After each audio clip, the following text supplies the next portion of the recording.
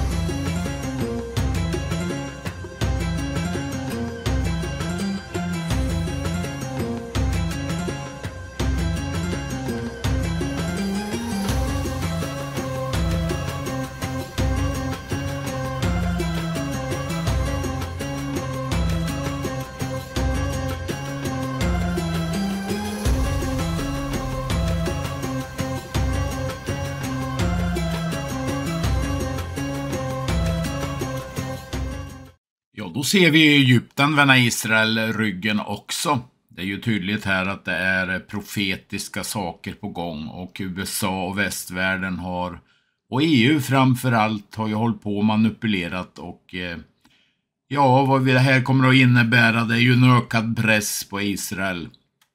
Givetvis som nu har strider både inifrån och sen nu allt detta då som troligen till slut kommer att tvinga Israel in i en falsk fred. Egypt just threatened Israel in a pretty significant way. But does it mean anything? Let's watch this video and find out. All right, folks, let's get into this. As you know, I have quite the interest in any of the articles that directly relate to Egypt, especially as it sort of associates itself with Israel. As many of you know, my mom and my dad were both born and raised in Egypt. I was raised speaking Arabic as a second language, and so much of these geopolitics are really familiar to me for a lot of different reasons. But this article caught my eye. I'm going to read it to you, and it is very interesting. By the way, this article is found in JNS, which there's a lot of very interesting articles you could find there. But let me read this to you. We'll get into it, and we'll start having a conversation about all the different geopolitical implications of what we're reading. The article says this. It says, Egypt threatens to axe treaty with Israel over Rafah operation. Now, let's get into this. It says this: Egypt has threatened to suspend its 45-year-old peace treaty with Israel if the latter further expands its offensive against Hamas in Rafah. Cairo has lodged formal protests with Israel, the United States, and European governments following the Israel Defense Forces invasion of eastern Rafah, which was launched last week. It goes on to say an Egyptian official cited by the report who spoke on the condition of anonymity said the operation has put the peace treaty at high risk. The peace agreement with Jerusalem is a strategic choice, Egyptian Foreign Minister Samah Shoukry told reporters later on Sunday. He goes on to say peace has been Egypt's strategic choice for 40 years, and it represents a main pillar of peace in the region to achieve peace and stability. Turkey State News Agency is what actually reported this. En veckosammanfattning av Israels humanitära hjälpinsatser för Gazaborna. 1806 pallar med mat levererades via den nya flytbryggan. 2065 lastbilar, långtradare alltså, fulla med bistånd, anlände till Gaza via gränsövergångarna, vilket är dubbelt så mycket som förra veckan. Man har gett bort 352 000 liter bränsle, centra, sjukhus och härbergen, förutom dessa 232 extra lastbilar som har kommit. Kolla in den här videon. Det ser inte ut att gå någon direkt nöd på folket trots världsopinionens mediaförvrängningar. Videon är tagen den 25 maj. Operation to retrieve the remains of kidnapped Israeli hostages from a Hamas terror tunnel in the Gaza Strip, while Hamas tried and failed to film the kidnapping of additional Israeli soldiers in Jabalia.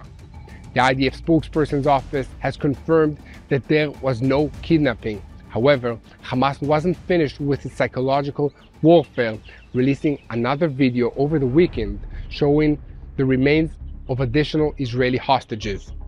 Finally, there was also some dramatic action at the International Criminal Court in The Hague. Let's dive into the details. I'm Yair Pinto, and this is your Boots on the Ground report about what is happening in Israel on the 233rd day of the war against Hamas and Hezbollah, Iran, and the list just goes on and on. The IDF spokesman announced on Friday that the bodies of Orion Hernandez, Hanan Yablonka, and Michael Nissenbaum were recovered from the Gaza Strip.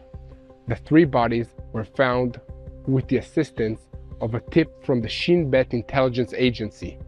IDF soldiers from the 98th Division and the 75th Battalion acted on this tip, locating a tunnel shaft, eliminating the terrorists guarding it, and recovering the bodies.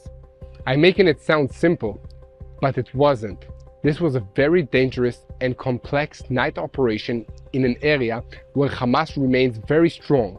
The soldiers who carried out this operation were from elite units of the Yalam Engineering Corps and the Shin Bet's own operational units.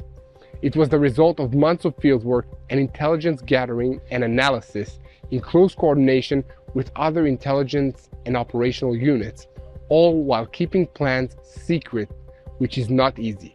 The success of this mission is a cause for cheer, but we remember that the war continues and the IDF is fighting even now as I'm recording this video all throughout the Gaza Strip in the north, center, and south.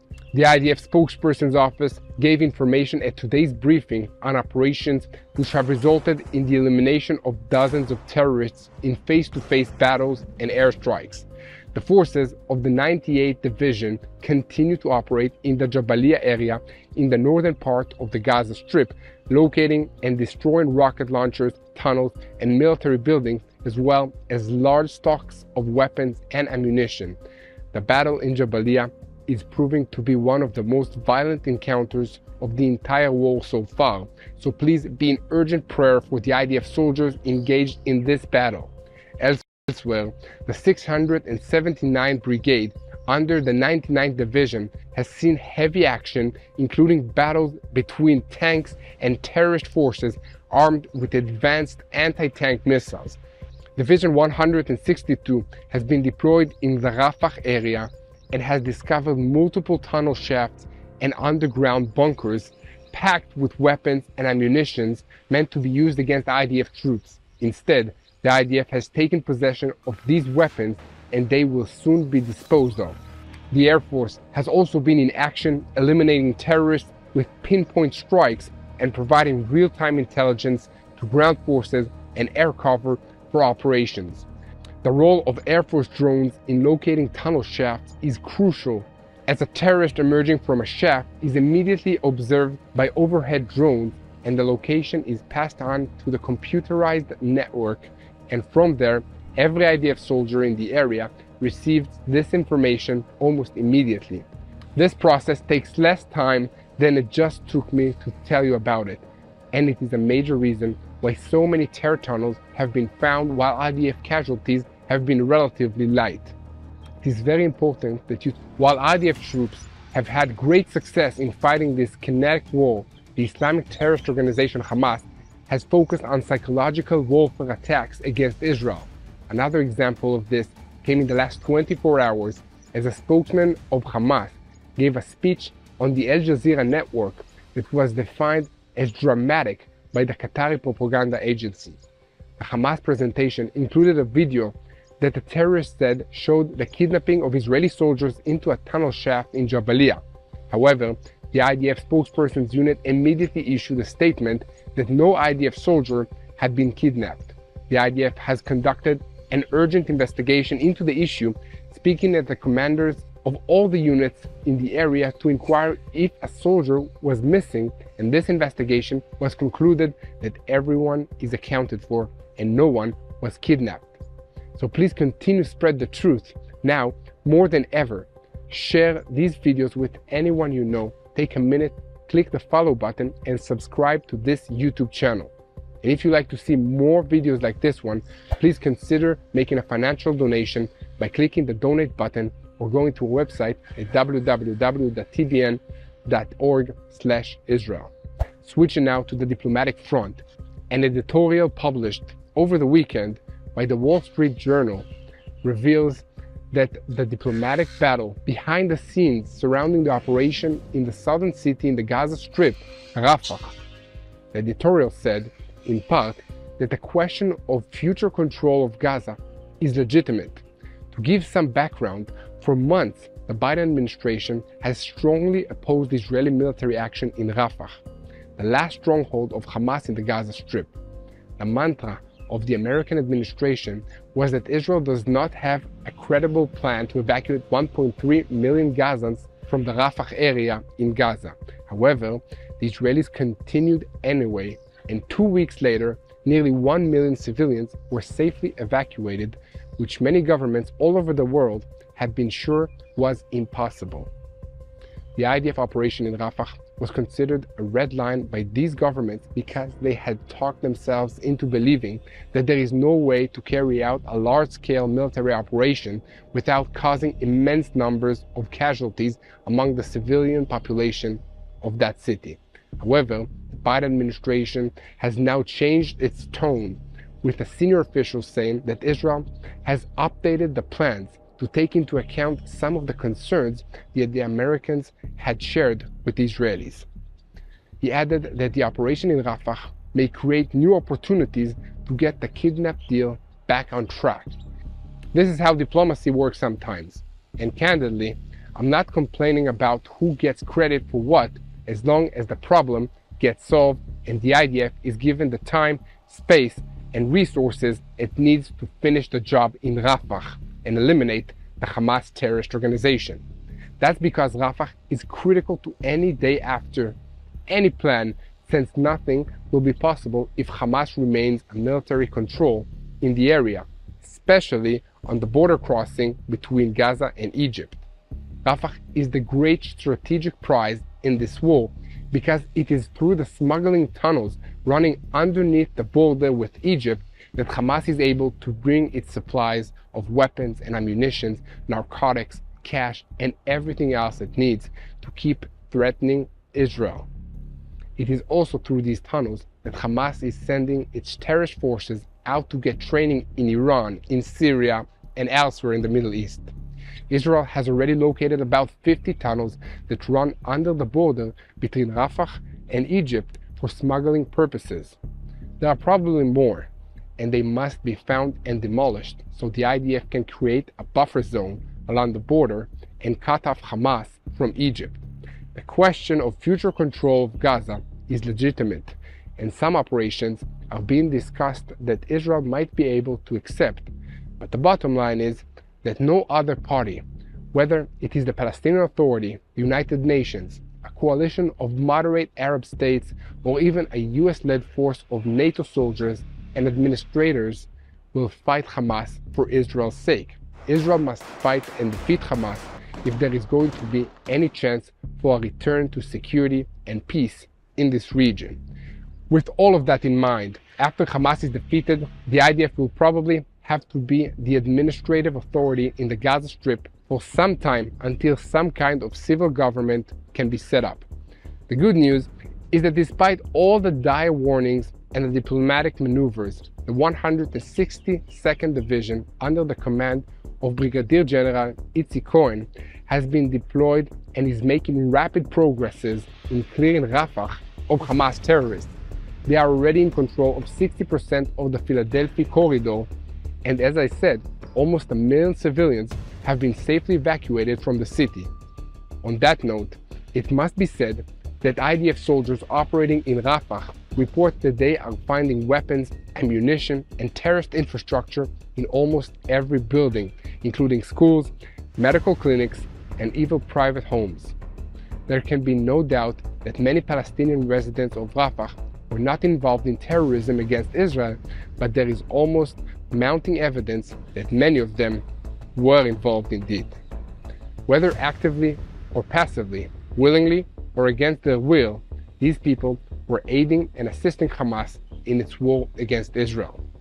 Meanwhile, the IDF is working hard to find and demolish all the assets of Hamas in Rafah, whether it is headquarters, tunnels, weapon stockpiles, training centers, or rocket launchers. Senior Hamas leaders are also being targeted, and it's important to remember that Hamas does not like to admit it when these leaders are eliminated.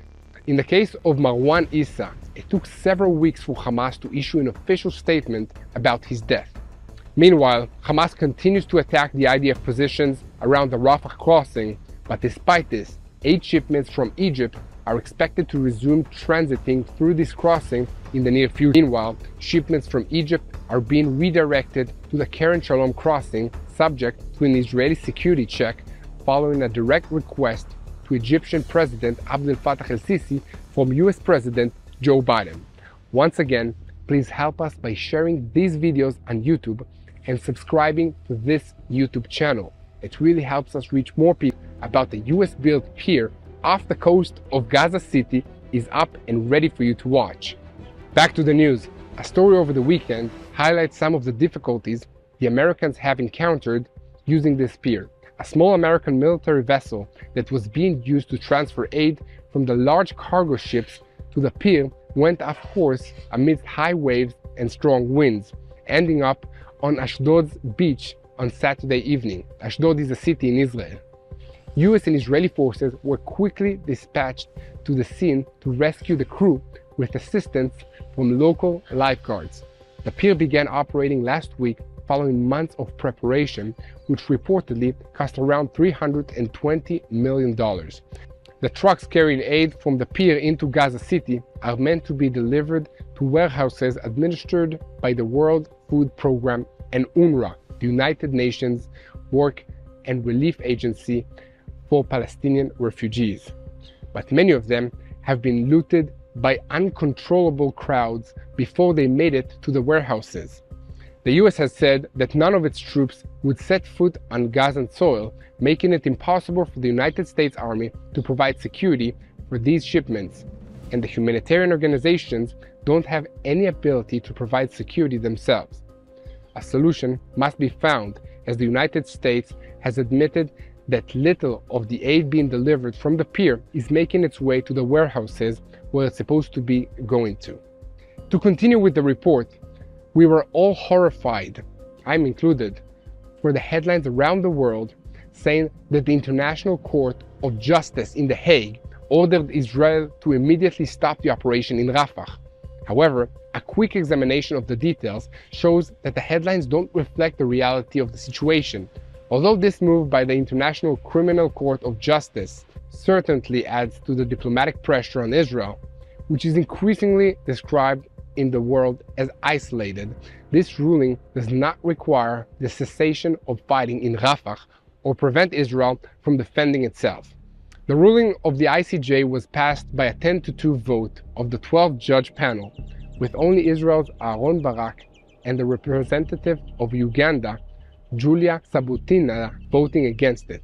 This ruling states that Israel must immediately stop the military attack and any other action in the Rafah district which may impose conditions on the Palestinian group that can lead to its complete or partial destruction.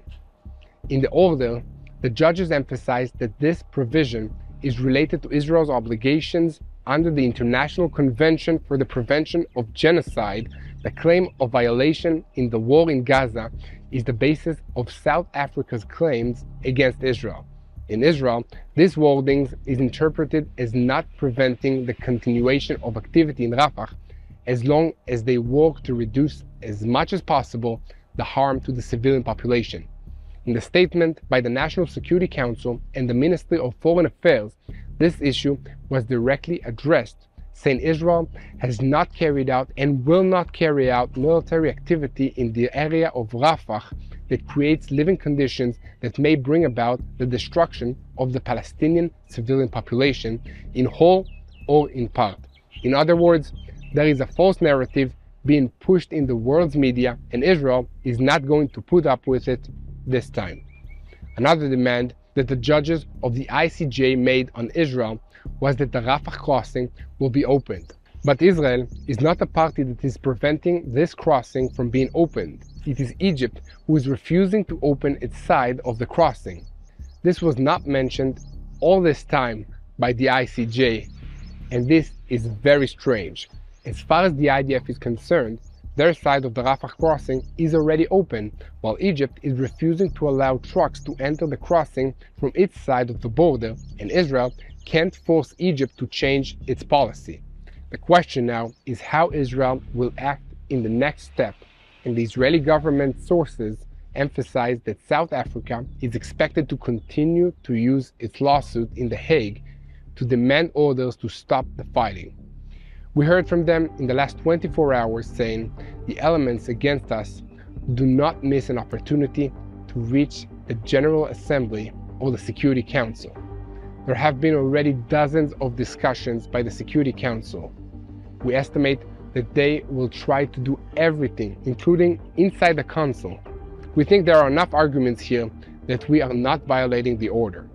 However, there is a possibility that despite the truth being on Israel's side, we will nonetheless be blamed for violating this ICJ order. Then the issue will reach the door of the Security Council, where only an American veto could prevent a strong action or statement against Israel. In any case, we will continue to update you with what is happening.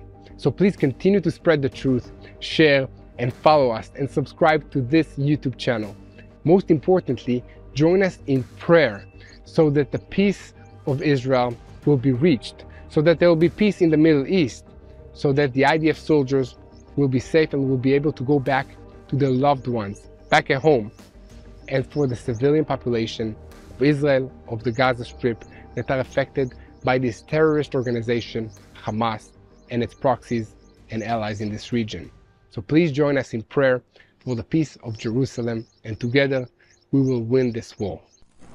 Då avslutar vi den här uppdateringen med en härlig sång av Kent Ronny som heter "Sådan är han än idag, vår store Gud". Ja, Jesus Kristus är densamme igår och idag och i all evighet.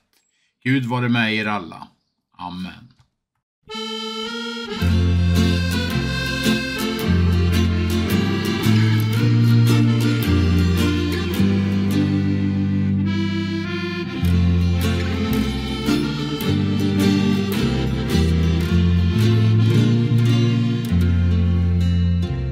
Om av många handating du synes trängt, oframkomlig är din väg av hindrens mängd. Gud som fordom bönen hörde och sitt folk till seger förde, än idag kan öppna vägen som är stängd. Sådan är han än idag, vår store Gud. Sådan är han än idag, vår store Gud. Än idag han hjälper alla som i tro hans namn och kallar. Sådan är han än idag, vår store Gud. Har du ofta lidit nederlag i tron? Är ditt hjärta fyllt utav missnöjets ton? Får de genom bönens sången, porten öppnades och fången fördes ut att skåda himlens ljusa sol. Sådan är han än idag, vår store Gud. Sådan är han än idag, vår store Gud. Än idag han hjälper alla som i tro hans namn och kallar. Sådan är han än idag, vår store Gud. Universum vilar i vår faders famn. Alla rymdens stjärnor nämner han vid namn. Skulle han då inte tänka på sitt barn och kraften skänka, så att du och jag når fridens hälla hamn? Sådan är han än idag, vår store Gud. Sådan är han än idag, vår store Gud. Än idag han hjälper alla som i tro hans namn och kallar. Sådan är han än idag, vår store Gud. Ja, sådan är han än idag, vår store Gud. Sådan är han än idag, vår store Gud. Än idag han hjälper alla som i tro hans namn och kalla. Sådan är han än idag, vår